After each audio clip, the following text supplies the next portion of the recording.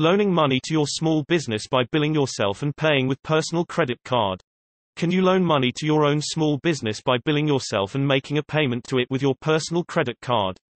How would the accounting work on that? The business isn't actually billing you for a service, so the transaction shouldn't be taxable, and it shouldn't be treated as income either.